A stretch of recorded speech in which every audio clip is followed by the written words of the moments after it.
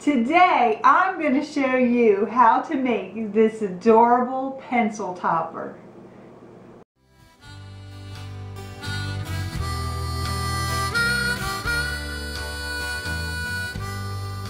I wanted to come up with an idea that the kids would absolutely love to make. As a kid, I loved pencil toppers. I loved to just write with anything that was cute and fun on the end of my pencil. The only problem that I had was the fact that when I had a cute pencil topper on my pencil, I didn't have an eraser. And that's why I came up with this bumblebee eraser, because that way when the kids are writing and they make a mistake, they can take their little bumblebee and erase it with the tail. Isn't that cute?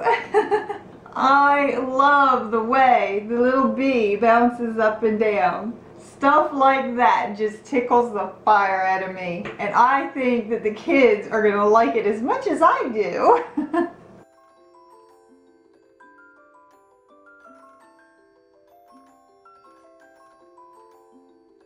I use the paper towel holder to trace a circle for the center of the flower.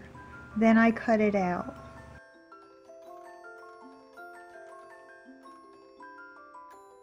I then sketch out the size of the petal that I would like. I cut that out.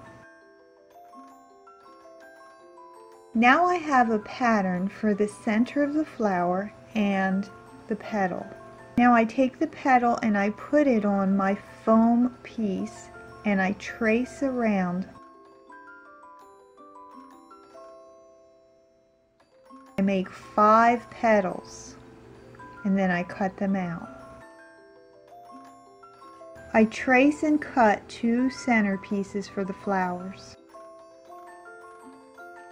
Let's make our bee.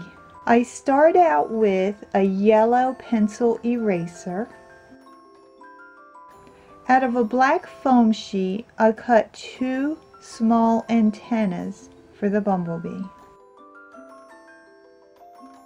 Then I get my black pipe cleaner, I fold it in half, and then I twist it around itself to make it sturdy. I get a small yellow pom-pom for the head of the bumblebee. I take my hot glue gun and I fill the eraser with glue. I get the folded end of my twisted pipe cleaner and I stick it in the end of the eraser. Then I glue the pom-pom onto that end of the eraser. I turn the eraser so that the flat side is facing outward. I cut 2 eyes out of black foam and then I glue them onto the pom-pom.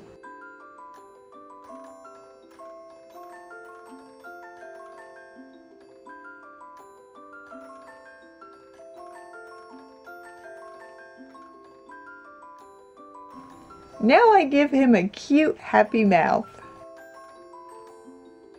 I put stripes on the body with the black magic marker.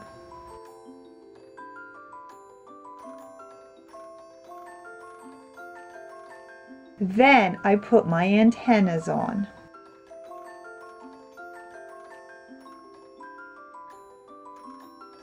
I cut 2 small wings out of the white foam and I make them a teardrop shape. Then I glue them onto the body of the bee.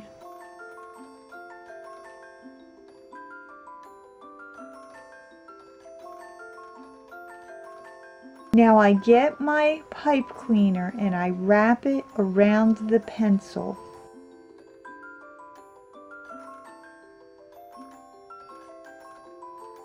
And then I pull it off and we have a bouncy bee.